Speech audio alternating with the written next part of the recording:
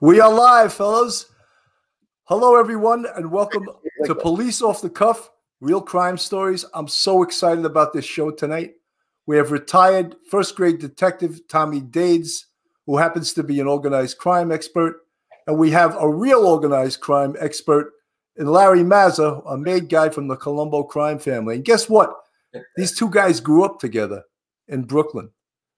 Tommy Dades in Sunset Park, and Larry Mazza in Gravesend. And guess what? They're still friends. They ran into each other when they were like 12 or 13 years old. And Larry said if anyone should have become a wise guy or a thug, it was Tommy Dades. I put that in my book. That's right. He was sporting a Tasmanian devil tattoo at the age of 12. So without any further ado, I'd just like to welcome you guys to the show. Tommy Dades, Larry Mazza, welcome to Police Off the Cuff, Real Crime Stories. Thank you for having me. Thanks so much. A pleasure to be here. And Tommy, I want you to know I don't wear a suit. I never knew who the wise guy was. I'm in the middle of a move, and my sister Marie told me you better have a yellow wall behind you, so I just threw some trophies up behind me. We had to hang a curtain because I got family over, and they're on my computer. But yeah, I was going to wear sunglasses and a suit, but I don't want to show Tommy up. Guys, let's start what was it like growing up in Brooklyn back in the day when you guys were coming up? You want to go first, Tom, or me? Back in those days, well, we met before you could appreciate that era, you know. But in those days, I guess from 15, 16, 17, 18, it was the disco era. You know, cars were the big thing. You know, hair and heels on girls. Cruising, driving around, cruising. It's about going out, meeting girls, probably getting into fights every weekend. You know, one neighborhood against another neighborhood, and it was a good time. It was a great time to grow up in New York. You know. Yeah, and a fight was a fight. There were no guns involved. No guns. It was just fists. And you know, I got to be honest. I wasn't into too many of those. I mean, we had our little beefs here and there. But we used to go out. We used to have a good time. You know, we got a lot of aggression out at a young age, Tommy and I. Started in karate. You know, we were in the same martial arts school for a while. Then as time went on, I remember Tommy left first and went to boxing. I think it was on Avenue U with Angelo Defendis. Yes. I stayed a little bit longer with Lou Neglia in the martial arts school until I got my license. Then, because he ran it too much like an academy, and I started getting interested in girls and going out to clubs. So I joined up the boxing gym with Tommy, and we continued on there for a while too. And Larry, you're a kickboxer, right? I did kickboxing, yes. I was then an instructor for years. Is there a belt? Are you belted in that? I got a second-degree black belt in Florida, and it was given to me by two guys that are incredible fighters. Donnie Hare, who passed away, and this name that people will know, Don the Dragon Wilson. He's like an 11-time champion. Lou Neglia knows him well. Because I lost time, don't forget, in prison. While I was there, I continued to train. I trained with other boxers and martial artists right up, and I still do. When I first got out, I was doing a show at Neglia at the Capitale at Canal Street, and I was working the corner for 3 different fighters, and you came with me. Yeah, that's right. And in the middle of the night, we went to see Neglia. We knocked on his door like 2 o'clock in the morning. Yeah. Let me ask you something, Larry. Did being a martial artist pay its dues in prison? Well, you know, even there, the only time I got in beefs, it was over the basketball because I was very good. And when you're a white guy in jail that good in basketball, you're challenged. So 2 or 3 times I did. And I got the better of 2 out of the 3. The third one was ended quick, and it was probably neutral, but 3 beefs all on the basketball court. But yes, it certainly helped because I knew how to keep my distance, and they couldn't hit me. And I was. Is it also reputation-wise when someone knows you got those kind of skills, they don't want to? Yeah, well, I guess they did because I was doing classes even in there. We were doing cardio type classes and things like that. But the key, like Tommy will tell you, you got to distance, bridge, keep out of their range. And, you know, and a lot of people don't know that. They want to get up in your face real quick, and that's when they get, you know, hit. That's when they get hit. They get hit quick. So. Yeah. Exactly. I just want to show the audience. Tommy Dades has a book called Friends of the Family, which deals with the Mafia cops, Louis Ippolito and Stephen Carracapa, and that could be a movie in itself. And Larry Mazza has a book called The Life, which describes his life as a made guy in the Colombo crime family. So I think that most people that are tuning in, that's what they want to hear about. Yeah. Larry, so you were 17 years old, I believe. You were delivering groceries, right? Right. And something happened that changed your life. You want to tell us about that? Yeah. Tommy took a ride to Vegas. He left me alone. Remember, it's about that time you left. It's funny. I did. I left to Vegas at 16 for a year. Yeah, all right. You were gone. So no, anyway, yeah, I was working in a grocery store, and I met. It's funny when I say it now. I met an older woman. She was about 31. I was about 18. Actually, wasn't quite 18, but I lied. I wanted her to think I was over 18, and we wound up having an affair. The affair lasted almost 10 years. And along the way, I found out her husband was a big gangster. So I was a little paranoid for a while until she explained to me that she's going to talk to him about it and make it okay. Ultimately, that happened. And it's Greg Scarpa, the Grim Reaper. Everybody knows him. And Larry, when you found out that her husband was Greg Scarpa, I mean, you had to be like nervous as all hell that you were going to get whacked. Well, I'm going to tell you the truth. At first, I was naive. I mean, I knew a little bit about the gangster stuff from my Uncle Albert. Later on, Tommy and I were in like certain clubs. We knew they were wise guys, like Sammy's Club, Sammy the Bull. But I didn't know Greg by name. I didn't know who he was. She told me he's an influential guy. He could help me, and I originally started in a legitimate business with him. But then as I started seeing different things happening where I would get accounts just because he would send somebody to talk to the person that told me no the day before. And and then learning more and then hearing from like my Uncle Albert and different people, I knew he was a vicious guy. And yeah, that's when I got paranoid. And I thought, absolutely, when he finds out, I'm done. So you knew him by the name The Grim Reaper, which obviously is a pretty scary name in itself, right? That came later on. That came way later on. Early on, he wasn't known as that. He really is one of the few guys that didn't have a nickname. He was Greg from 13th Avenue. But then as the years went on, he was Hannibal. He was the Grim Reaper. He was Freddy Krueger. I mean, he had all the names. And General Schwarzkopf during the war. Well, a lot of the people listening, they don't know when you refer to the war, that was a war between two factions of the Colombo crime family, right? And Greg Scarpa, I remember the passage in the book where he was at a meeting and he didn't commit because he knew that if he committed, one side or the other was going to have him killed. Yeah. So he didn't commit at that meeting. You talk about that? Yeah, he was actually sent for by Jimmy Angelina, who was the consigliere. And Tommy knows that for how many years he had that position. And at that meeting, I walked in, and when they got together, when Jimmy came out, I was going to walk away because I had no right being in a meeting at that level. And Greg says, no, you stay. And he looked at Jimmy and says, is it okay if you stay? If he stays? And he said, of course, Larry can stay. So I heard it firsthand that Vic is making a power move. He wants to take over the family. He asked me, meaning Jimmy, to talk to all the captains. And even though Greg wasn't an official captain at the time, he was a boss's man, so he was considered a capo. And that's Vic Arena, and the other faction was the Persicos, right? Right. And we were aligned with the Persicos all along. So Jimmy told him that this is happening, and if this happens, will you back Vic? He wants to know your position. So I remember him saying, I'm just out of the hospital. I'm really semi-retired. Wherever the chips fall, I'll get in line. He was really fumbling through it. I never saw that. Like Cesar that first comes to him? It comes afterwards. Greg, didn't he also was he HIV positive at this time? He was. He was just out of the hospital. That's what I'm saying. He had like 10 operations in 2 months. Which was he got that from a blood transfusion. Holy fucks. Yes. Yep. So let me finish this part. Then we can get on that.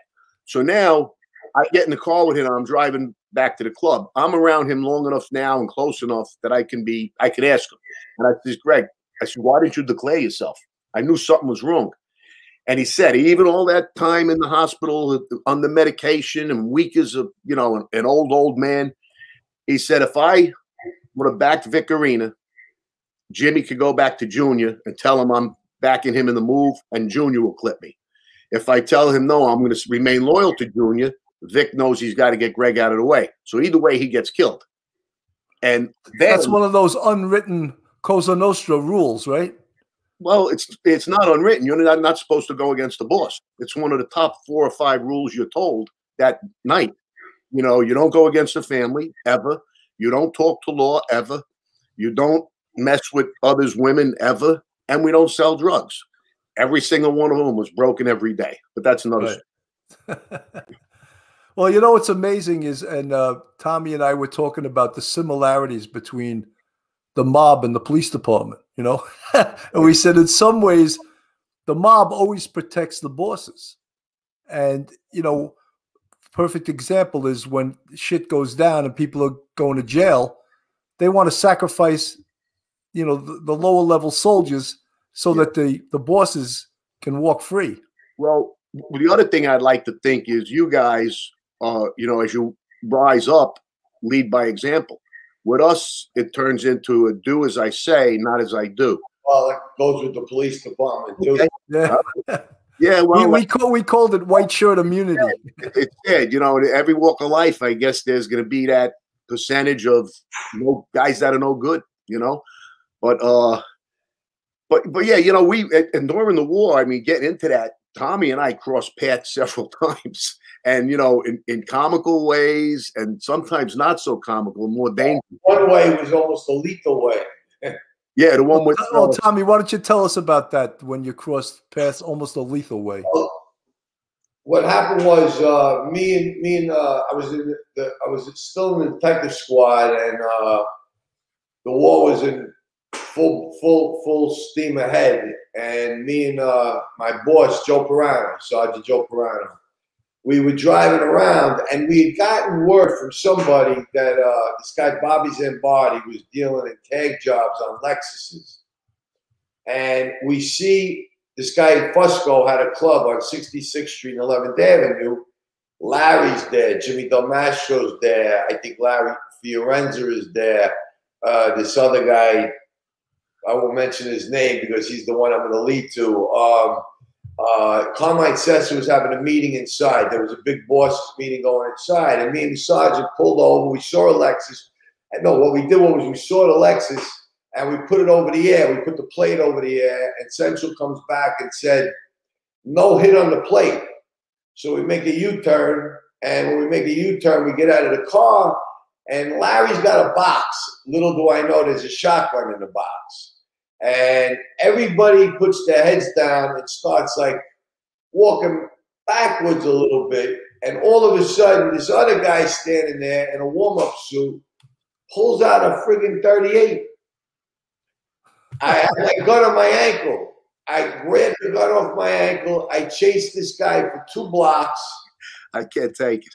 I do a Starsky and Hutch on him. I dive off a car on top of him. And I cuff him up. The gun was defaced and had hollow point rounds in it. I wasn't even wearing a vest. And of course, when we get back, everybody, you know, that was there is gone. I don't find out the real story until Larry tells me there was like 8 of them, and everybody had a pistol or a shotgun on them. And me and the sergeant just looking at a tag job, you know. So what was this? 1991. This is about 92, I'd say. 92. So we knew we were under surveillance a lot more than usual. We even had, don't forget, which we'll get to later, we had the frequency to listen in to the task force and the FBI as they're following us. But that's another story. So this one, later on, I know you don't want to mention his name, so I won't either. I'll just call him Joe Brains II. He just tries to pull out the gun, but he tells us afterwards that he was sacrificing himself. Yeah, okay. Yeah, he was sacrificing himself for us. I says, you know, I ain't going to get you a button. I can tell you that. It may get you killed. Larry, when all of this was happening, did you and Tommy talk? No. And the closest we came was hearing when I heard him on the radio, and I'd hear him saying something like, "That's Jimmy and Larry," and he didn't know at the time we were listening. I didn't know they had the frequency. Right, of course not. So we'd be following another guy. We'll call him Joe C. from Wild Bill's crew, and we're chasing him. And then we hear Tommy and his partner, and I know Tommy's voice. I even said it in the book. He has a distinctive voice. And he says, "This is Larry and Jimmy." So we take off because we know he's behind us, and we're loaded up. This is another time. Jimmy lets me out of the car. Okay, well, I tell him, get it a little distance. The only reason we got distance was Jimmy made a left, and a car got between us. So he was able to really floor it on a one-way street. And Tommy had the light on now, but he couldn't get around that car. So we got to the corner. I jumped out with a box full of guns. I had my vest on. And Jimmy knows the streets pretty good from his Brooklyn Union gas days. He ducked into like an alleyway he knew, saw the lights go by. I was hiding down steps. I saw the lights go by. And we had a rendezvous point where we would meet, about a half hour later, and I met up with him there with the guns. So there were times like that, but we never spoke. I can't say we did, but I will say this: if we did, afterwards, Tommy was always supportive and helpful, but never even came this close to crossing the line and telling me something he shouldn't, even earlier on, before the war. Well, in actuality, a cop could get jammed up just for associating with a known felon, and that's where he's way before. I wasn't a felon. I was never arrested. It was early on, and he tried to talk me out of it when he came back from Vegas. Larry, let me just backtrack a little bit. Mm-hmm. Your intention, your dad was a New York City fire lieutenant. Yep. And your intention was to become a New York City fireman. In fact, you were going to school at John Jay College of Criminal Justice, studying criminal justice, right? I studied that. I did fire science. I took psychology, English. Right. So you had no intention in entering a life of crime. I didn't. You wanted to be, and the test was held up by some litigation, right? Which was very common back then. Yeah. What happened was the physical in the fire department test is very difficult. The written really wasn't that hard. But at the time, and not to get into any racial nonsense, there were minorities that were complaining, so they had to redo the. They brought it to court, and the women complained it was too hard, and the judge took 2 years to rule on it, and then when he ruled on it, he ruled that we had to take the test over again. That's a long 4 years when you're 18, 19, and it's easily you're going to go in one direction. But no, I was going to be a fireman, and my father always says it, may rest in peace. I would have been a chief. He says you could have rose in that,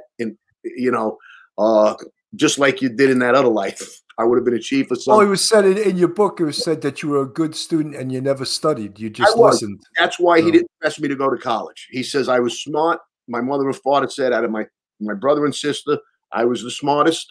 Even though my brother's the most successful, he went to college and he applied himself.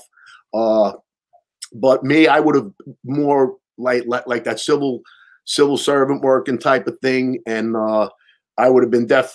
I got great marks without applying myself. Right. What Greg Scarpa, his first job that he gave you was a legitimate job, like checking fire extinguishers or something like that. And then that business didn't work out; it went under. And then you got into the bookmaking business. Well, before that. Mm-hmm. And that wasn't, you wound up losing a lot of money, right? Well, there were times learning because I didn't go to school, the school of bookmaking. I didn't spend years doing it. I got into it. I was really good with numbers, and Greg saw that. So he brought me into the number business, and I helped them expand that. And then he put me in the sports business, and I helped them expand that. But when you win, the expansion's good. Everybody's got their hand out. When you lose, you're responsible. So it becomes a treacherous, backstabbing type of thing. And you're only whether you were making money or losing money, he wanted his money. Oh, and on the Sherlock money, yes. The interest, absolutely. So you were paying a vig to him yeah, every week and not even touching the principal, right? Right. All the way, even during the war. There was no break, no nothing from anybody. So, yeah. There's no honor among thieves. No, is that accurate? I remember them telling me and Jimmy, like, we have a client, a customer on 11th Avenue, like a block from Wild Bill's. They're telling us, be careful, be careful. These guys are looking for you. But they didn't care how careful we were to go collect the money 2 doors from Wild Bill. There we can go. You know, hypocrite. The most hypocritical life you'll ever see. But I want to go. When were you actually made? What year? Just at the tail end of the war, after the Nicky Black hit. So it really wasn't the tail end of the war. It was about the middle of it. And it was in January or early February. We met at the Meadowlands Hotel. And there was a big meeting where we were going to name Joe T the boss, the official boss of the Persico faction, and name Jojo Russo the underboss. Now, tradition says that you can't be in a room like that. You can't be in a meeting. You can't sit at the table unless you're a made guy. So Teddy brought a message to his brother through Carmine Sessa that all the men expect me and Jimmy to be there. We were being treated like the bosses, me, him, and Greg, of course. So Teddy, Carmine Jr. sent a message back, get those 2 guys recognized. He did it. It was a very lackluster ceremony. We couldn't prick the finger because of AIDS. We did burn something in our hands. It wasn't a saint. We did hold hands, the unbreakable chain. We read all the rules, or Joe T recited them to us. Jojo had something to say. And, while he was doing it, it was funny because I was saying to myself, didn't Vic Arena hear these rules? And didn't Greg hear these rules? They're telling me stuff that they're all, they're all breaking. And I was really, so when I left the room, I and then told Jimmy to go in, who was insulted because I went in first. It was like, there's something wrong with this whole picture, and then plus they made Greg an official captain that same night, because once we get made, we have to go under another captain. And Greg was not letting us go. So he finally took the stripes officially for that reason. And that's the night, I got to use this term, you got straightened out. Straightened out, made, sold my soul to the devil. There's a lot of ways you can put it. But you know what? In the life and for what was going on, it meant something. Somebody in one of the books said it was done because of heroism. I think that's a little crazy, but again, it was a life of its own. What was it like to walk around the neighborhood and people knew that you were a made guy? What was that like? The respect didn't change. I mean, I was respected just because of Greg. It didn't change that much. It was a technicality. Now I was able to sit with them and talk to them and put my 2 cents in, which I was doing anyway. And I'm going to say this.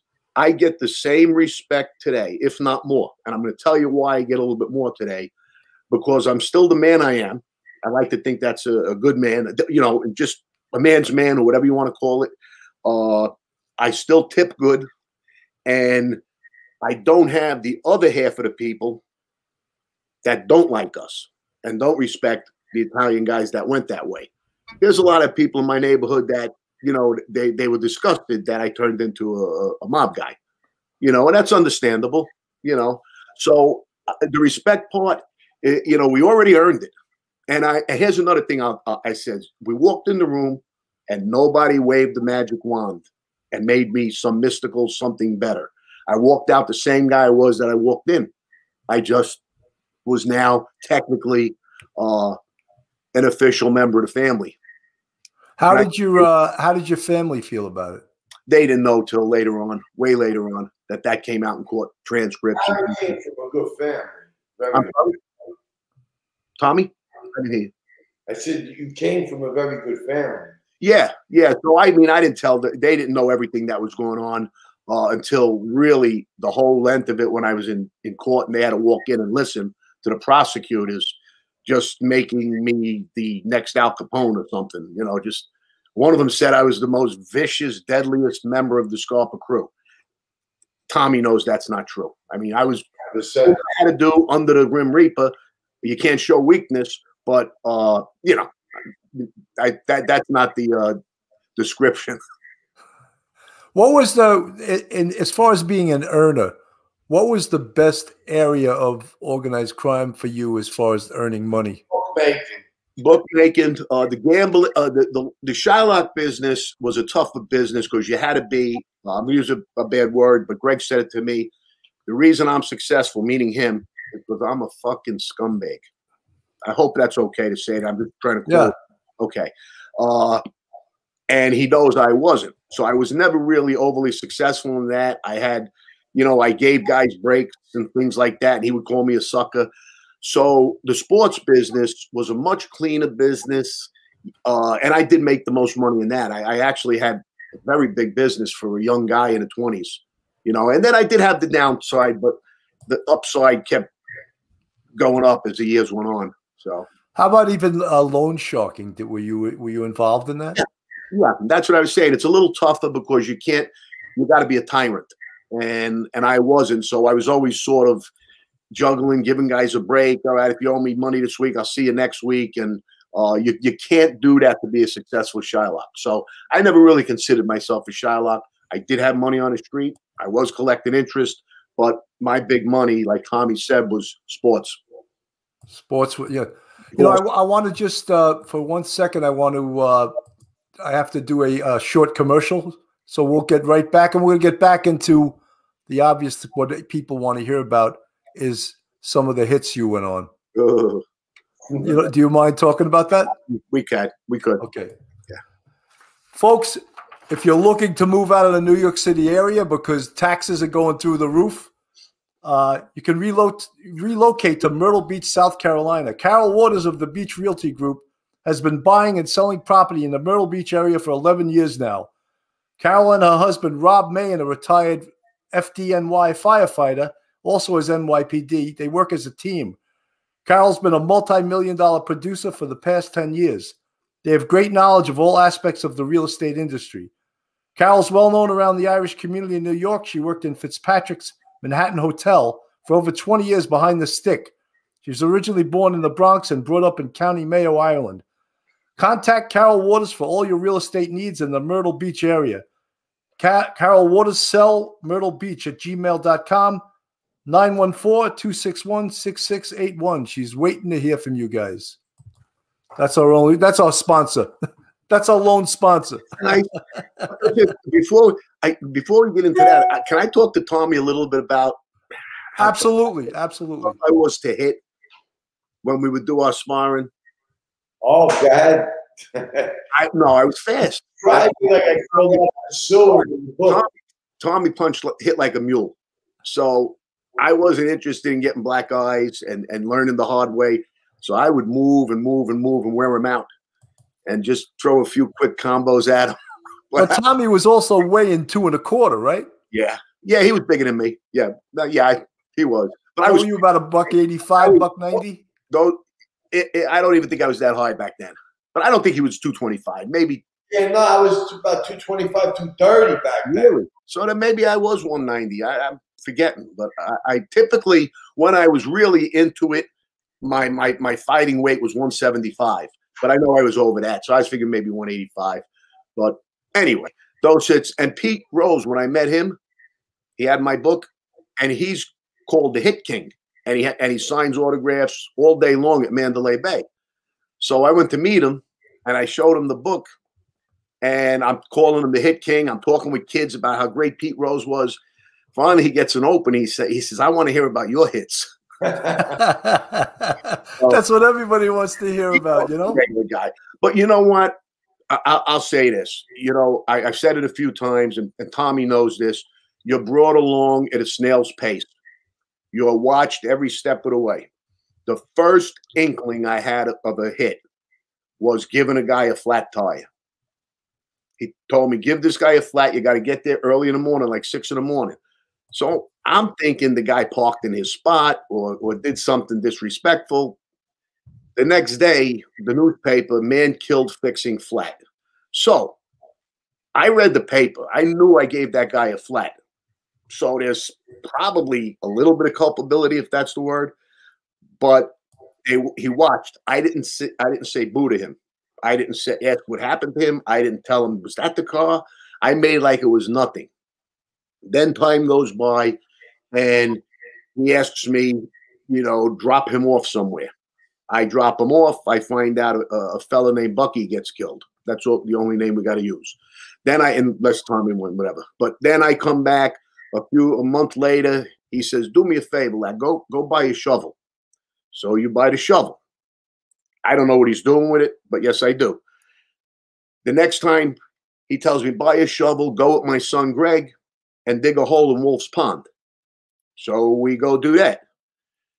Eventually, I sit there and I watch him shoot somebody. And it's a slow process. Ultimately, you get asked to do it. I was pretty lucky that I was always either a crash car driver or a backup shooter on different things early on. But when the war started, is where I really, he saw that whether it's capable or survival, whatever it was, I became a serious shooter. Larry, describe when you just said not everyone knew what you were talking about. You became a crash car driver. And usually when you guys went out on a hit, there were 3 cars, correct? Well, yeah, there could be 2 to 3 cars. Typically, there's a car that's bringing the shooter, and he could also be the getaway car. So a guy jumps out, goes, shoots, gets back in that car. I was in the car behind them, blocking the street. And as they drive off, if a cop or an unmarked car or anybody looks like they're chasing, I got to crash into them to make sure those 2 guys get away. And it's funny, early on, that was part of how I got my nickname, Legitimate Larry. I was one of the few guys with a legitimate license. I had a license. So I was a perfect crash car guy. I could say, I panicked. I heard gunshots. I saw this guy, Tommy, whipping a turn, trying to chase somebody. So I got to crash into him. So, but it's all levels. And I remember the first one where I was a crash car with Joe Brewster was, it was a kid named, it was either Albie or Patty on 86th Street. It was one of the 2 brothers that had a beef with one of Persico's nephews. I don't want to bring his name up. He just got home. Hopefully he stays out of trouble. But they had a beef, so it was an open contract for this guy. And this is a crazy one because it's funny. I'm at Greg's house, and Scappy's comes in. It's me, Greg, and Linda. Scappy comes in and says that Nicky Black just spotted that kid that we're looking for on 86th Street. He says, but it's impossible to do it. And Tommy knows 86th Street has cars lined up. Back then it was people hanging. It's like Saturday Night Fever. People dancing in the street. Every corner there's a hangout. I think there were cops on horses. I mean, it was like a real big present. So he calls Carmine, Greg Jr., and Bobby Zam. They come to the house, a quick plan, because the guy ain't going nowhere. He's hanging out. He's dancing on 86th Street. So we get to 86th Street, and I remember Joe Brewster getting on a payphone. I was parked right next to the pay. We didn't have cell phones at the time. And he calls Greg. He says, it's really tough. There's cops all around. They're everywhere. Greg says, I'll be right there seeing you. So I'm watching, not that far away. Within 5 minutes, maybe 10, he pulls up in the white rental car that his wife Linda was using. And I see him making a K-turn. So that was the move right there. He stopped traffic. So now the guys jump out, about 12 shots. They jump back in and go, and I followed right behind. So we get back to the house, and the first thing Greg asked Joe Brewster, how was Larry? Because that was one of the first times I was really right there. And I remember, and I was, it's scary in hindsight how I found I was cool and collective under certain things. There's one other one I want to tell you. That sort of scared me a little bit in my own mind, that I just did this and I'm like, okay, I'm okay with it, So we get to the house and Scappy hears it went down. He kisses us all. Linda's proud. I was there because, we were still together. And I remember they get a call from somebody. Now, Greg had, you know, let's call it a crystal ball and leave it at that. Somebody called and said that that guy didn't die instantly. He got hit with like 12, well, maybe a couple missed, but, you know, they emptied 2 6-shooters or whatever it was, revolvers, maybe 5. Anyway, he dies on the way in the ambulance. And Greg got pissed. He looked at me and Gregory and said he could have identified you on the way to the hospital. He says, next time, I don't care how many bullets you put in him, you put one behind his ear. And he's looking at me. That was trademark. Yep, that's what he said. He says, that's my trademark. And he made sure this was fatherly advice he's giving me and Greg Jr., his son. Make sure you put one behind his ear.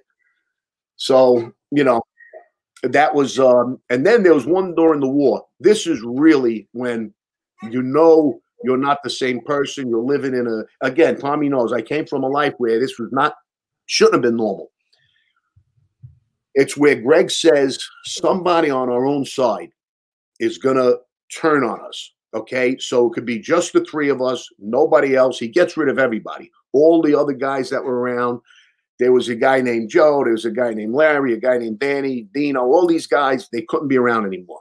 Just the 3 of us. The trust had to be there. So we go to a meeting in Staten Island with Dinah. Okay. We go into the diner, meeting our own friends. Finish the meeting. We walking out to the car. Okay. The second we get in the car, okay, Jimmy's behind the wheel, Greg's in the front seat, I'm in the back. 2 rows of guys start walking on each side of us. There's like 3 guys on each side, and they've got something in their hand. True story. We didn't even go for our guns. Jimmy didn't try to start the car. We were resigned to die. We thought we fucked up. Again, excuse me. And we were resigned to die. Didn't even move. As they go by, they're carrying bowling bags. It's a bowling team that goes walking by. So now we break out in this nervous laughter. But that second on, we never let our guard down. Who watched the mirror? Who watched the mirror? This mirror. I was in the back, always looking around, always had a gun out. But that night, I remember talking to Jimmy, and he said the same thing. He said, I'm more concerned right now that I was just going to sit there and take these bullets. And I said, you're right. I said, I feel the same way. That worries me more than that we could have got killed. The fact that I was resigned to die. Wow. Could I just shout out to our live chat? Joe Murray, thank you so much for that $100 super chat. That's hitting the jackpot. Princess Mitch, thanks for the $9.99 super chat. There's more. You guys are throwing money at me. Thank you. Scotty Wagner wanted to know, he said, I'm positive I met him back in the day before I came on the job, a former detective. Ryan Investigative Group, thank you for the $5 super chat. Oh, Scotty Wagner asked Larry, have you ever hung out at a club called Cadabras? Cadabras sounds familiar. I hung out all of them. I mean, I was Cadabras. I was at Tally's Pastels, Electric Circus. Long Number. It sounds very familiar. I think that might have been Long Island, or was it 3rd Avenue? Was it Jasmine's first? No. Yeah. Yeah. Well, you don't tell me you guys were Disco Danny's back then. I don't doubt I was there. It changes. Cadabras, yeah, it sounds very familiar. And then there was another one like in Canarsie, City Scene. City Scene. Changed names. All the streets where Tommy Karate was. Channel 80, Uncle Sam's, you name it. We were to all the discos, everyone, even in the city, Studio, Xenons, New York. There was the heyday, disco. So Aaron Rodriguez, thank you for the $24.99 super chat. I got to shout out to these folks. Who else? I got lots of Steve Cologne. Thank you for the $19.99. I got these superstars on the show, and everyone's throwing me money. I'm gonna have to take you guys out to dinner. What's his name? Pat Russo, New York Cops and Kids Boxing, $4.99. Thank you so much, Duty Ron. Thank you so much. let's get back to Larry. I'd love to shout out to the whole chat group, but Larry's got better stories than me. Rick Torelli. Yeah, Rick Torelli told me he was going out to dinner. Oh, Larry, I want to ask you if you recognize this was a real dangerous mafia family from New York City. Do you recognize these guys? You know what? I thought that was going to be my last breath that night with that crew. Yeah. Well, there's 3 cops in that picture, and there's a TV producer, Kevin Kaufman. Yeah, that was a perfect murder. And guess what I played? A corrupt ex-cop. I played a corrupt ex-cop. Is that right? Working for the mob, and it was a true story out of Vegas, a true murder, true murder. And the corrupt cop's name was Joe Blasco, and he was working for Tony Spilatro, who was Joe Pesci in Casino. Lefty Rosenthal. Yeah, but he worked for Joe Pesci, and I just found out through my cousin, who's here from Vegas now, that he worked in a saloon called the Crazy Horse Saloon. It was a cabaret. When I was behind the bar in the scene, I could have been a cabaret. Now, if Kevin Kaufman would have known that, we could have had some broads on to set with it. You know, it's funny what a small world it is. What's his name? Bob Mladinich wrote the forward to your book. Yes, he did. He's a friend of mine. Larry. Yeah. No, and he was in the opening scene of The Irishman because he's like 6'8", right? Yep, big guy. Bobby used to be a boxer, and Bobby wrote a couple articles on me in boxing. Yeah, he gave me the look in the movie. If you see, he glances at me, and then we come up the step. That was a signal to go shoot Albert Anastasia. Wow. But yeah, you know why I asked him to write the forward, because he knew the story. At first, Tommy had hooked me up with him, and he was going to write it. But as he was reading what I wrote, I remember him telling me, "You don't need me. Just polish it up. You really don't need me." So when I did finish it and had it proofread and everything, I asked him to write a forward, because I didn't want to describe myself. The forward, you typically say a little something about yourself, and I think it's a lot better coming from someone else. Because the guy, he did a great job. The guy in the cover of your book, and that's the Nicky Black homicide. Mm-hmm. And the guy with the hat on, that's Inspector John Lynch standing there looking at the body. Oh, is that right? And I was standing there when they took that picture. Oh, wow. See what a crazy small world. And we probably walked down that street after Louis Negley a few times to go to Joe's or go to Pizza Park. Or even on our way to Bath Beach Bodybuilding. That was right where we would walk by. We must have walked by that spot as friends. Yep. And then you were there to clean up my mess. Amazing. There to clean up your mess. Oh, God. So, Larry, now you're still living this life. What was it like day to day living this life? Living that life? Yeah. Well, it's a lot of stress between business and having to produce and looking over your shoulder, and that became more and more prevalent as I got more important to Greg. I was always with him. I don't know if Tommy remembers this. There was a situation where Greg Jr. had a big beef with some Irish brothers over turf, and there was a little mini war starting between us and these Irish guys. And I really had nothing to do with that business, the drug business, but I was still with Greg every single day. And if those guys would have made a move on him in the car, I'm sure they were going to say, "Larry, get out while we shoot him."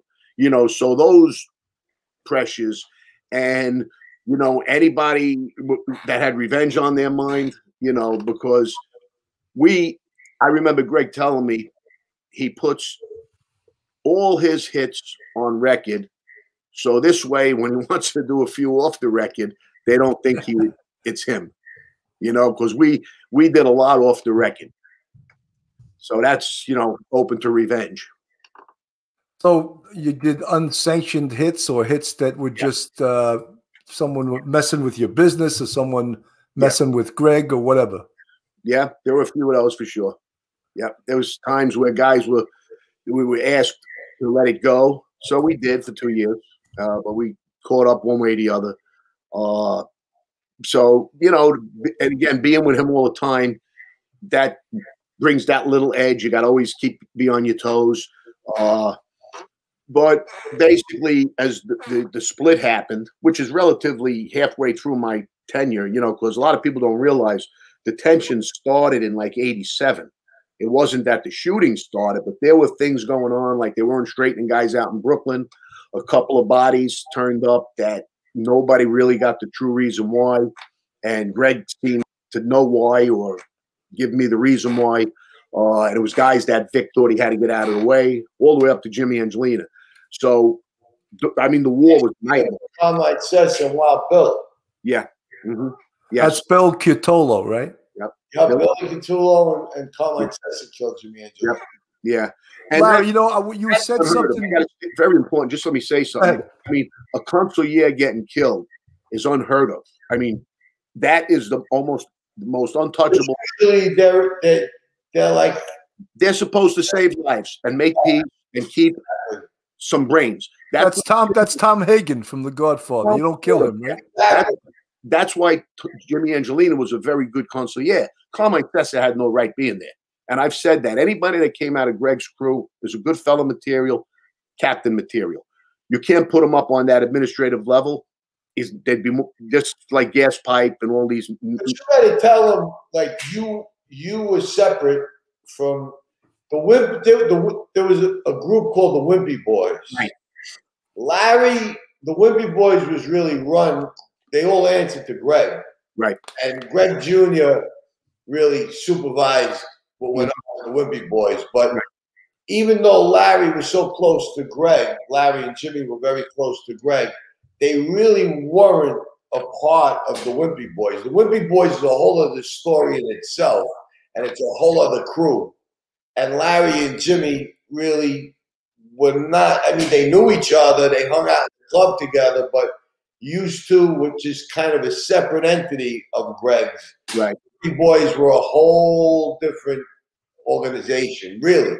And you know who made that happen was Linda, Big Linda. When he wanted to put me with Greg Jr. earlier on because of my age, you know, I was more in line with those guys. She wouldn't stand for it. She said, no, he stays direct with you. She was really concerned with my welfare and wanted to see me do well. So I was a mini boss's man early on. I went direct to him. Yeah.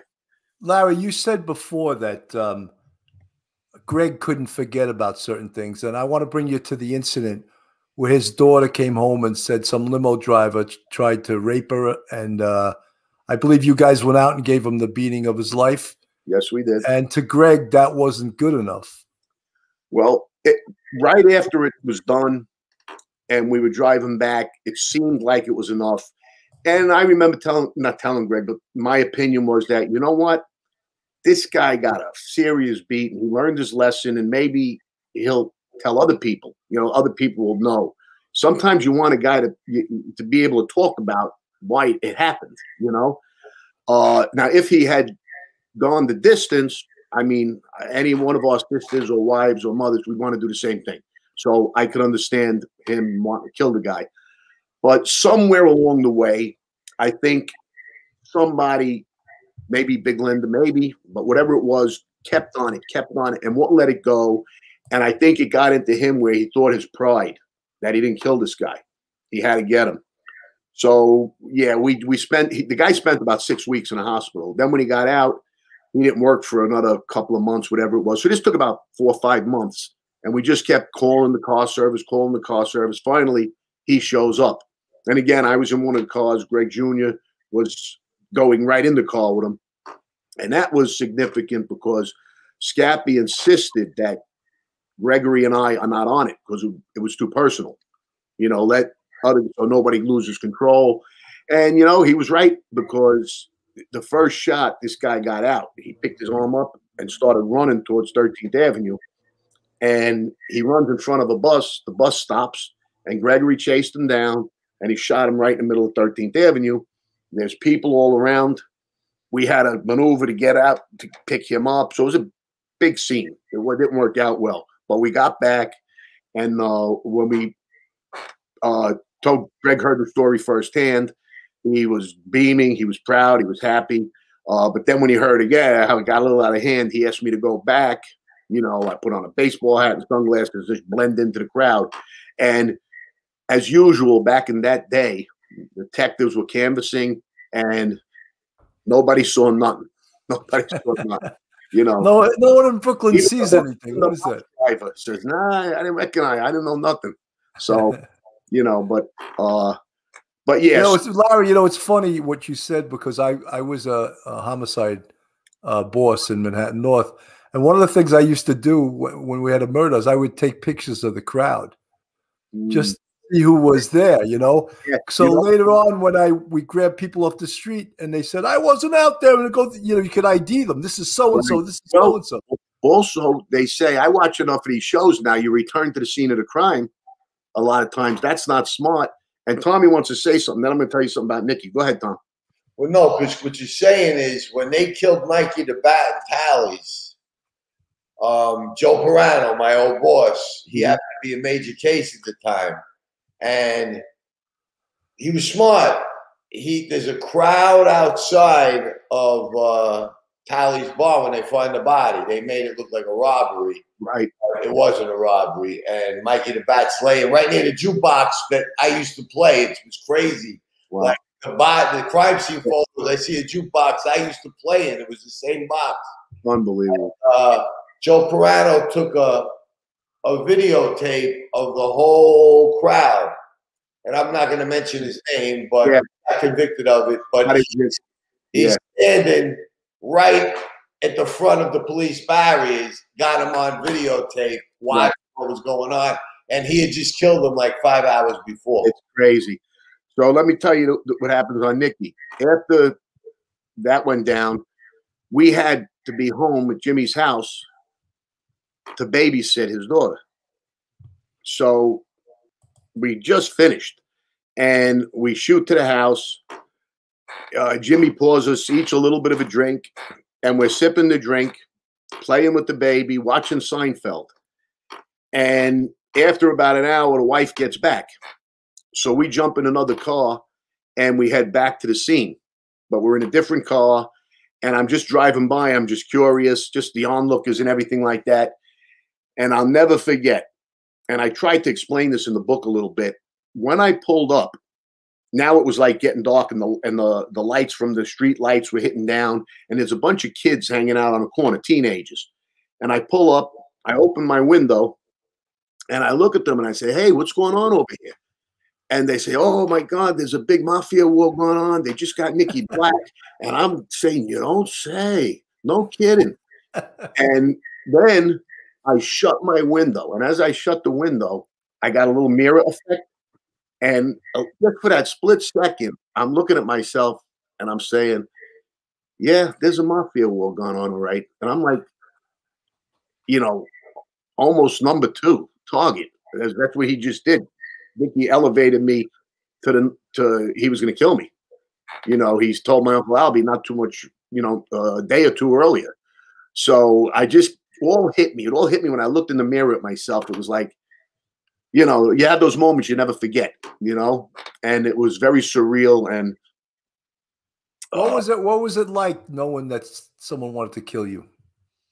Well, the blatant threat to my uncle, who's my mother's brother, made it very personal. And you know, it's hard to use certain words, but you know, in the circumstances, that's probably the only one that, God forgive me, I don't regret 100%.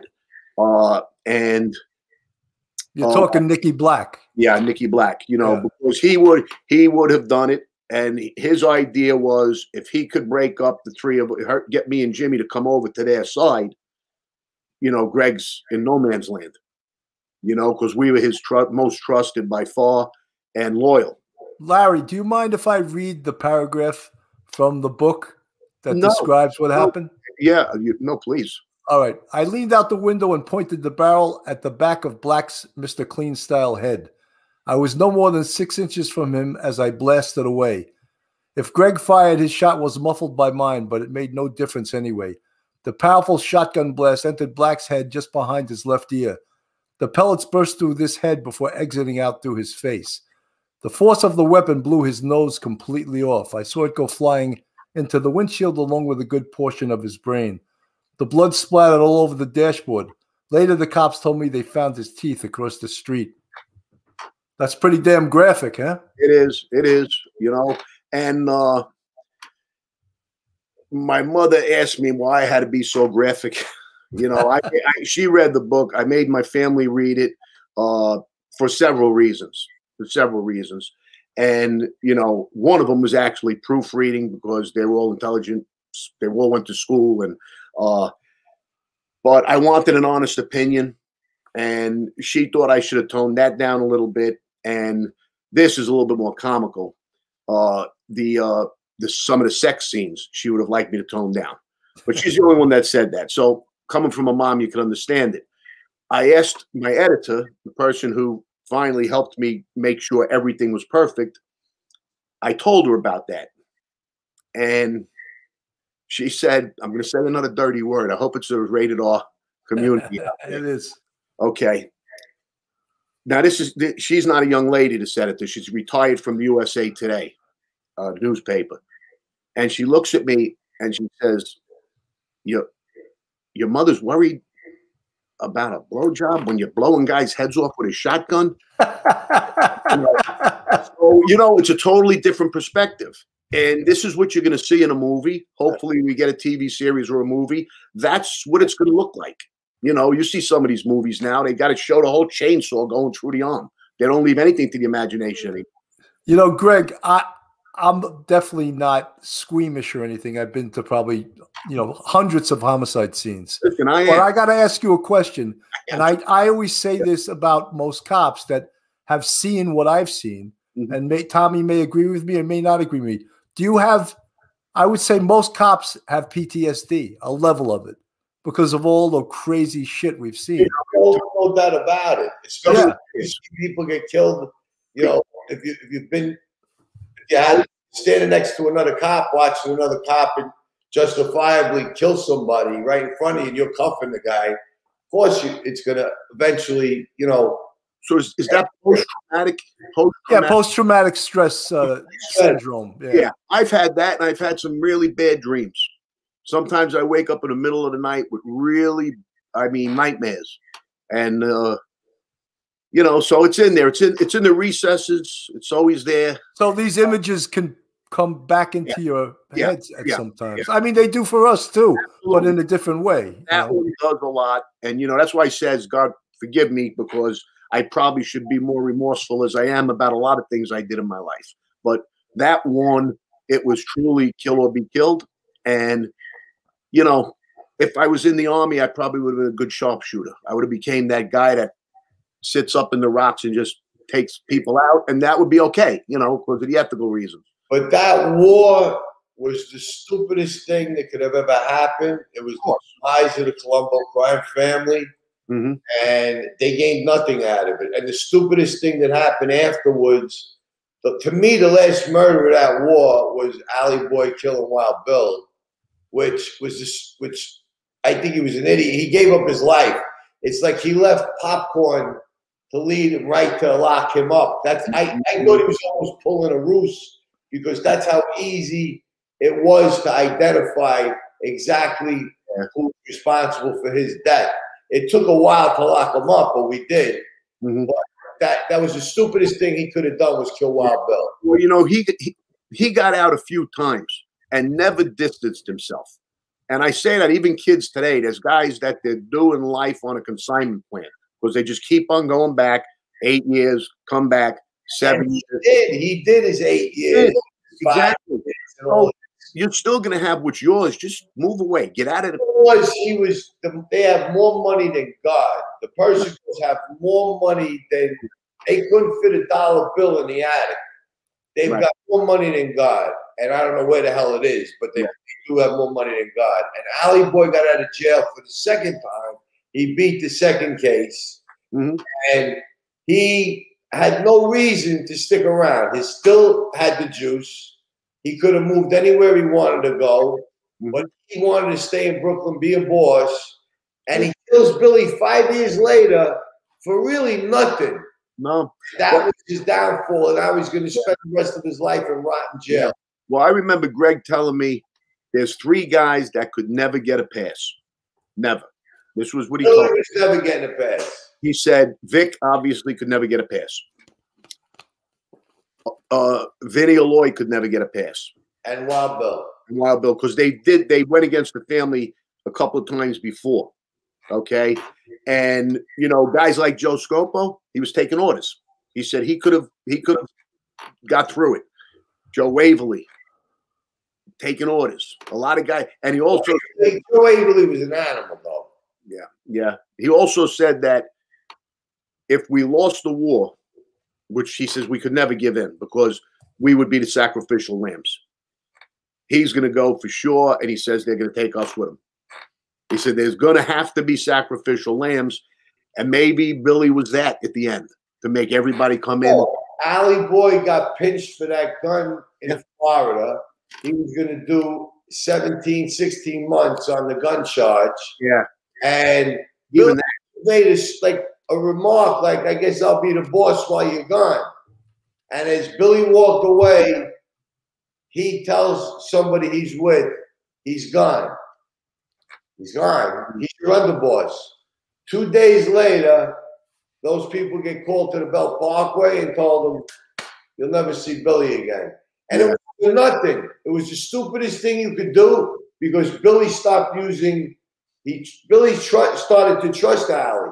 Allie was rocking him to sleep, and he didn't have a driver no more bodyguards. He was sending him brass popcorn machines for Christmas, and he just lured him right in to relax and let his guard down. Yeah.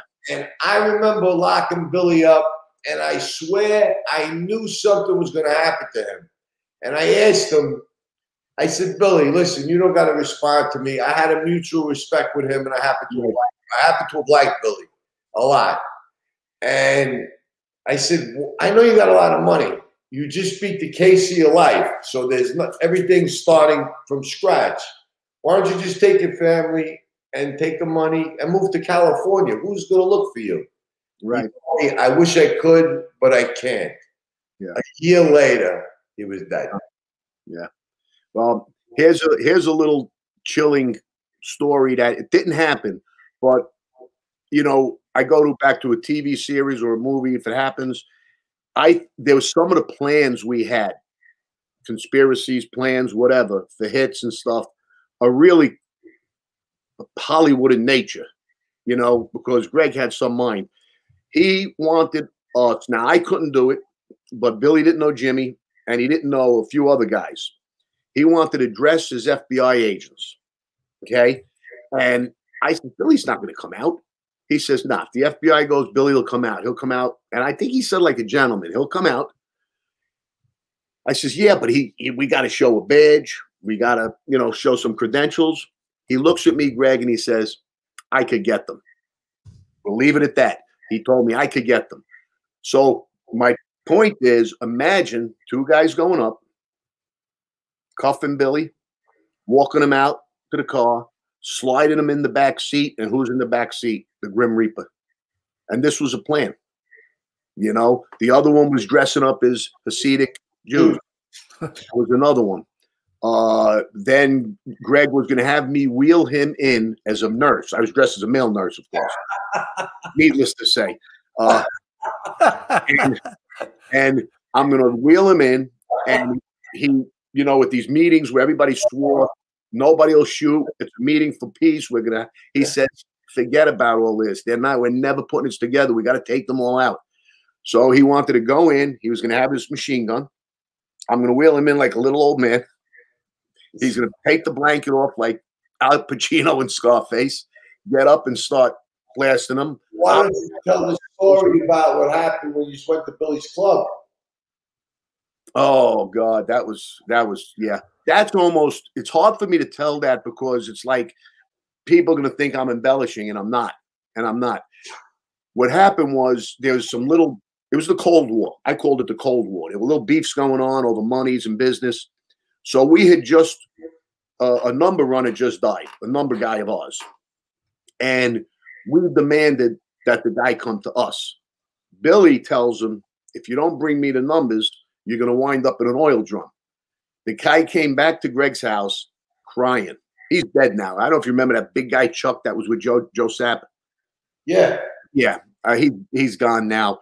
But big teddy bear. He comes in the house. He's crying that Billy's going to put me in an oil can. Greg just starts laughing. He says, "You bring the numbers here. I'll take care of Billy." So somehow or another, I think it got back to Billy that we were coming to see him on his big Thursday night. So we're at my pool room, and we have 3 cars, like 7 guys. We drive there. I'm the first car, and I'm in with a guy I'll call Joe. And the middle car is Jimmy and Greg, and the back car has 3 or 4 of our heavyweights, and we all have guns, just pistols. So as we drive up, I remember making the turn. If there wasn't 100 guys on this corner, there wasn't one. All right? They were behind Billy's car. We seen a big, maybe an AK, just a big gun. Point. On the roof. They were on the roofs. They were on the roof across the street on top of the club. So I don't see all of that yet, but I see the guy with the machine gun, and I see all these guys. And I remember saying to myself, should I just go? But I said, if I do that, Greg is going to rip me a new one in front of everybody. Now, again, this is my pride and my ego. I'm not going to have him telling me I was weak. So I pull right in Billy's driveway. And I remember the guy I'm calling Joe said I should have went. "Oh, why don't you just go?" So we get out. We jump out of the car. And this guy, we'll call him Chicken Man, comes running over to the car. Because I think he's out or he's getting out. And I call him. It's 2025. All right. Well, I don't want to, hopefully he goes straight. So he comes running to me with a gun. And he says, "Put your hands on the car. Put your hands on the car." I looked at him. I said, "Am I under arrest?" So he laughed. Everybody calmed down a little bit. I said, "Greg is here to see Billy. That's all. He's just going to talk to him." So he gets out. They escort him in. And he's in there for 2 hours. And we're all standing there. The guys are coming to me like, "What should we do if we hear a gunshot?" So I told them, "Well, let's all spread out first of all." So we spread out. And I told Dino, one of our guys, who had he was an ex-cop. So he had the best gun, like a 16 Glock or whatever it is. And we all had these little revolvers. I said, "You just shoot at the guy with the machine gun. And then everybody just scatter. We can't win." I says, "If that happens, just be ready to run." Me and Jimmy had a driveway to run through. And after 2 hours, he comes walking out arm in arm with Joe Scopo. And that's when they thought we were on their side. And Joe Scopo was on Billy's side. Yeah. Yeah. Yeah. Right. And Joe Scopo was the underboss. Yeah. Of the Arena faction. Right. So, that was a real tense night. Now, here's the funny thing. A couple of days later, another number situation comes up, and it's with Fat Sal Machota. He demands the numbers, and Greg says, "That guy was with Joe Sapp for 100 years. Those are our numbers." So Fat Sal says, "I'm coming to the candy store to see you tomorrow." So we get there first. There's 4 of us. There's me, Jimmy, Greg, and one other guy. I think it was Richie. And I see the big white Lincoln coming. I'm standing in front.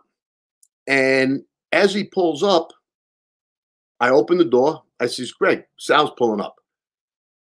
Greg comes walking out the door. He's going to talk to him in front of the place. Soon as Sal saw him, he took off. He didn't want no part of it. So we were winning the little Cold War. And I got to go step back. That's the night where they knew Greg was no longer in the middle. I made a mistake there. That night when we left, they knew for a fact we were on the other side now, because Greg made a speech that you guys. The part where Carmine Sessa sits, Bobby Zam, I think Jerry, and one other person, where they're sitting on Vic. Vic catches the move.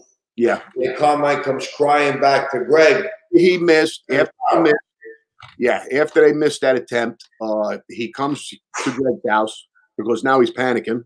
Vic is declaring that they tried to kill him. They're rebels. And they all go into hiding for a few days. And he comes to see Greg. And now he says that he wanted me to poll the captains.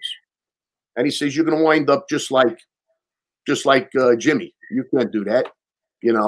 So he literally got on his hands and knees and begged Greg to be on his side.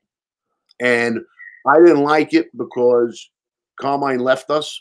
He didn't support us when he was out on Long Island with Vecchionne. I got proposed 4 years earlier when, you know, and when Carmine became a captain and then consigliere later on, and nothing ever happened. Not only me, there's another guy, the one I called Joe, and Jimmy. We were on the list for 4 years. They weren't making anybody from Brooklyn, only Long Island. So now he comes running back, and I used the term he taught me, Greg. I said, he's waving 2 flags. I said, you always told me I can't do that. He says, nah, Carmine's coming back where he belongs. He's you know, he grew up under him. So well, Carmine was one of the original Wimpy boys. Yeah. Mm-hmm. He used to be with Greg and then branched off. Right. Yeah. No, when he got made, they had to put him under somebody else. And Vic was a captain at the time. They put him with Vecchionne. Just like when Joe Sapp got made, they put him with Wild Bill, who was a captain. When Gregory got made, they put him with Scappy. And then when Scappy dies, Gregory became the acting when Scappy went away, and then then official. Then it becomes official. Yeah. So there was a lot of jockey and a lot of things that were happening. That's why a lot of people don't know that. They just think it happened real quick, but it was brewing, and it's a nightmare we don't need to live through again. Ever. You know, Larry, you mentioned in the book a lot about you know, we always hear the term stand-up guy. Mm-hmm. And really, there's not a lot of stand-up guys. When people are put in bad situations, they're going to do what's best for them. No, that's exactly right. That's a perfect way to put it. And a stand-up guy can be, you know, that's a term that can be used in a lot of different ways. A stand-up guy could be a guy that won't back down from a beef. A stand-up guy can be a guy that, you know, is good, honest in business, and you can trust him, and he pays you and you pay him. And a stand-up guy is a guy that doesn't talk to the law. You know, it's just like ratting comes in a lot of different ways. You don't, you know, taking the stand is obviously the worst one. But how about when the boss and his son know there's an informant under them for 20 years and they let him live? How about when your boss is an informant? How about when guys cop out and admit who they are, what they did? And on our case in particular, the first group of guys came in, there were still big arguments going on as to whether this is a RICO case, because first they had to prove there was a family. Once those 5 guys came in front of the judge and said, yes, we're part of the Colombo family, we're part of the war, part of the Persico faction. You already broke the rules. Yeah. So I'm saying, you know, they're half rats, or they're a little bit of a rat. You know? But if you know a guy under you is a rat, and but my thing is this: it's not only the money. They had enough money, but he was a big earner, so they turned the other cheek. For that's one reason. Here's what I think. I think they knew if he killed and sent the wrong message up to his handler, whoever it was, wherever they are, that it would deflect away from where it really came from. And I know hits that we did, others got blamed for. So, you know, it's a using life. You know, and even Junior, when he took the stand as his own attorney, or he became his own attorney, and he admitted he's a good fella, he was saying, I didn't say it, my lawyer said it. You know, he's acting as a problem, you know, like John Gotti, like guys would get offered to take pleas, say 10 years. Yeah. And he would refuse guys to say, to allocute in court, because basically you're admitting to your crimes. Right. So he would make you go to trial, and instead of getting 10 years, they get life. Right. Yeah. And then how about, you know, his flamboyant ways? I'm not saying that's a rat. It's stupid. You know, so sometimes you just stupid makes you a rat. His big mouth on tapes didn't help. And he didn't learn from his friend Andrew. What they call quack quack? Quack quack. John Gotti once said, you could dial any 7 numbers and you'll catch Andrew on the phone talking about drugs or something. Dial any 7 numbers, you know. So that's a big reason why Castellano got killed too. Yeah. Yep. Yeah, because, you know, but again, you know, even though they were breaking the rules, selling drugs, then they break a rule and kill a boss who's, and it wasn't sanctioned, obviously. The commission didn't allow that. So, you know, going back to the stand-up guy, I think I'm a stand-up guy, even now. If I'm with Tommy and we're having something going on, he can rely on me. And if we do something together, I'm not going to go snitch on him. And I know he's not going to do that to me. You know, but you're also dealt the hand. And when I'm sitting there and I find out, I'm going to tell you one more thing that really turned me over. You know, you hear all these things while you're away, and then they start coming at me saying I had to know about it. You know, now I'm wondering, what are they thinking here? They thinking I'm a rat too? But my partner, Jimmy, was on the lam while I was in for about 10 months. And we had in our Shylock business about 3,500 each coming. When we went away, we left 2,000 for guys to collect for us and give us 2,500 each, our families. So for the first 2 or 3 months, it was happening. Now I'm in jail. Jimmy's on the lam. Another 2 or 3 months goes by. We're getting $1,250 each. Another 3 months goes by. It's about a month. You know, Jimmy gets like 500 each. Okay. The last month, when all the shit started coming out with Greg and different things, and more guys were flipping, you know, we started clogging the system. That's what the prosecutor said. So many Colombo guys were trying to get in, and some didn't make it. They left Jimmy $135 and $135 for me. Now it was registering. It should have registered sooner. They want Jimmy to come back and get pinched so they could keep the business, or they want him to come back and get killed because he's going to go after his money, and maybe he runs into Billy or the Chicken Man or Scopo. So to me, those were the biggest rats on earth, that you wanted this guy on the lam. I'm ready to do life. I was negotiating for like a 20-year plea. He's on the lam. Who knows what's going to become of him? And they were going to force him to come back. That was, to me, I'm flipping one more card, and it's the ace of spades, and I'm done. Well, you know, Larry, like retrospectively, for all that you did, and I know it's not easy to do any time in prison, but doing 10 years was actually a pretty damn good deal.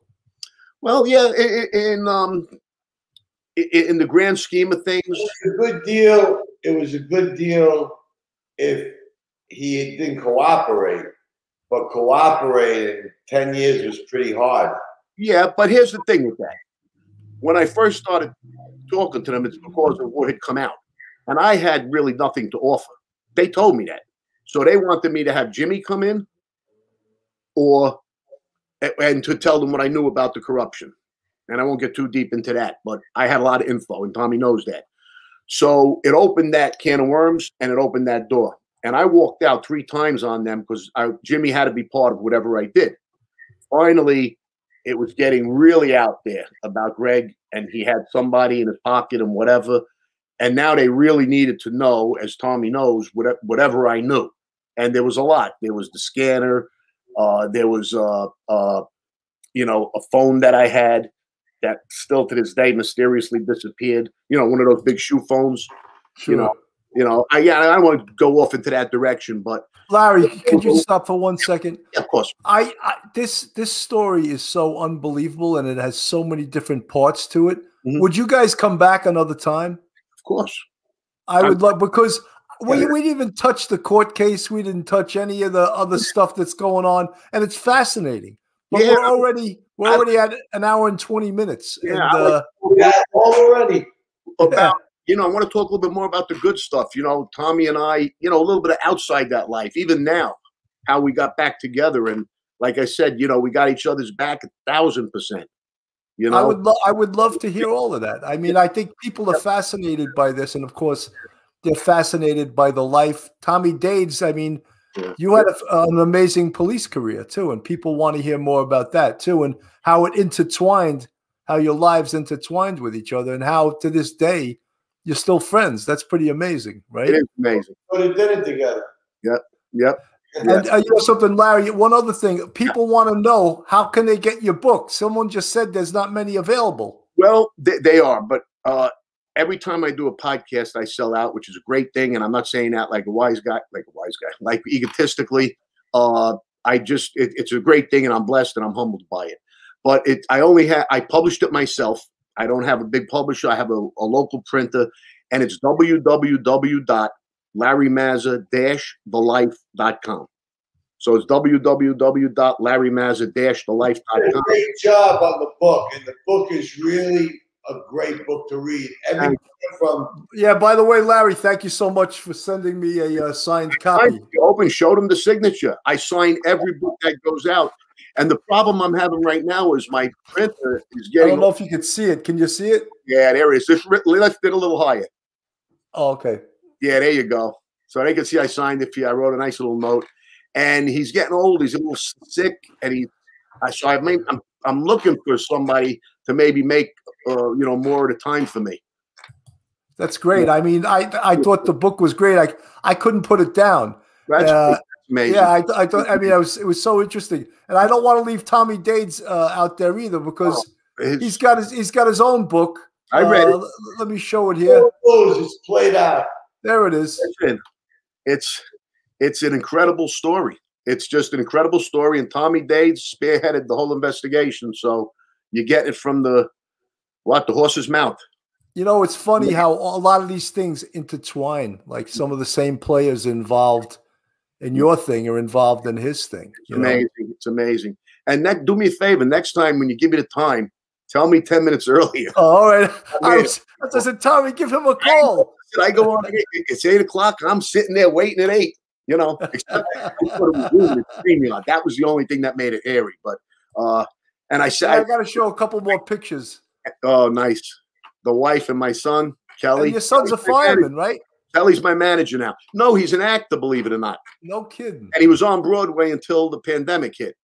Wow. So he's now he's training in a gym. I'm trying to get him back to run my gym. That's great. And there we go. That's my picture the day I met De Niro. Oh, that's one of my Kelly's favorite pictures. So I don't know how you found that one, but that's a good one. And who's this? Who's this handsome guy? Tommy D. He needs to get straightened out. Yeah. Well, that's why I was going to wear a suit and sunglasses, because I didn't want to. And there he is with former chief of detectives, Bill Ali. Tommy, I had this girl that follows you. And that was us in Atlantic City at the restaurant and the Golden Nugget. Oh, nice. Look at that. I got to tell you, I had this girl that follows us on Facebook, you and me, and our stories. And she wrote to me, "He's so handsome." Normally I get that, but Tom, you deserve it too, Tom. Don't get me wrong. Hey, I saw that picture of you and Armand Desante. Wait a minute, but I told him, I says, you wanted me to hook you up with him? Because I know you were single again. And she says, I would love it, but I like girls. So we'll have to bring her into the movie. You're going to have some alternative stuff nowadays. So we'll have to. Larry, that was a good picture in your book with Armand Desante. Well, Armand Desante is an off-the-charts, wonderful guy, gracious, helpful, will do anything for you. He wants to be in all these movies. But I'll never forget, he told me, he says, I don't have any better chance of getting into like a place like Netflix or these places than you do. But when you get in, I want to act in it. That's all I am, as an actor. And then Mike Madsen, you spoke to him, Tommy, right? I was on the phone with Mike Madsen. He hooked me up for like an hour and a half. He's just like Sonny Black. He played the movie. Well, this is a funny story. Now, I'll tell you real quick. We go to the Oscars. Now, we can't get into the Oscars because, I'm not nominated for anything. But he's there with the Green Book. That was for Craig, my fellow hitman. But anyway, we're at the after parties of the Oscars and the one before. I guess it was the Golden Globes.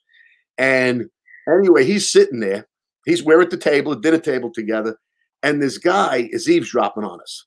So he looks to me like Joe Sapp. He really looks like Joe Sapp. So I start calling him Joe Sapp. And he's looking. I said, come on over. You might as well just sit with us. The guy comes over. Now we don't want to leave. He's listening to our stories. He's listening to Madsen. Finally, Madsen grabs a butter knife and there's a picture of him trying to cut his ear off, like in Reservoir Dogs. Remember? That's right. Yeah. So finally, we get rid of the guy, but he thought I just nicknamed him Joe Sapp. He didn't know. He says, "You had this guy eating out of your hand," and then he tells me, "I felt like we were in a movie scene together. You called the guy over, he comes over. He's a real regular guy too." Larry, what was the song that was playing in the Reservoir Dogs when he was coming? Stuck in the middle with you. That's right. Yep. And he did the little I only asked one question. You got it right. Yeah. Mike Madsen. Armand's real busy now. Michael Madsen ran on hard times. I mean, his house burned down during those fires. He lost like 17 motorcycles, 30 Rolexes, an artist, a paint. What do you call it? Paint collection. You know, a lot of that was not insurable. So he needs work. He needs to get back to work too. I feel bad for him, but you know, hopefully this pandemic ends and we're all working soon. For sure. You know, Tom, maybe I'm going to play Tommy in Friends of the Family. Yeah. I just got to dye my hair. If I dye my hair, I look younger. I'm getting older. Well, listen, guys, I think that we got to put an end, end the show right now, even though we could probably talk for hours. And I want to thank Larry Mazza. Thank you so much. And, I when I realized I had met you before, I went through my archives of my pictures and I pulled that up and I said, "Oh, that's him," that was the premiere of The Perfect Murder. I was in that with Phil Grimaldi, who you also met that night. Yes. And Tommy Dades, you're the man. You're a great guy. We got to get together for dinner. 100%, Bill. Thank you. I don't got any bling though to wear into Brooklyn. I'm gonna have to. I want to be there. I'll come up and meet you guys. But that would be great. And please invite us on again. I'm speaking for Tommy, but I want to come on again. So I'm sure I would love to have you both on again because we only scratched the surface. Yeah, we need more time. For all you Police Off the Cuff fans, Real Crime Stories, you saw Larry Mazza and Tommy Dades. Thank you so much for paying attention and listening. Good night, buddy. Thank you. Good night now. Talk to you later.